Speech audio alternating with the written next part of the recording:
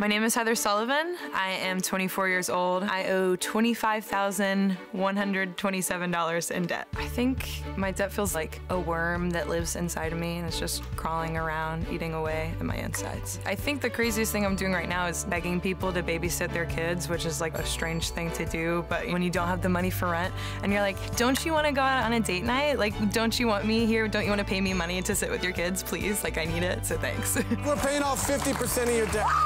That is $15,664.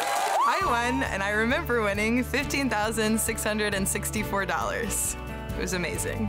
I can start saving money for other things and like actually putting money into my savings and put money towards my career, my personal ambitions and creative projects. And that didn't feel like something that I would be doing in the next few years. And now it suddenly seems like a possibility. So that's really awesome. I was kind of maybe just hoping some wealthy person would come along and save me from it, and then I would never have to think about it.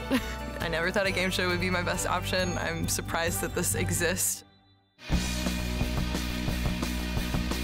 Watch new clips every week from the latest Paid Off with me, Michael Torpey. Subscribe for more.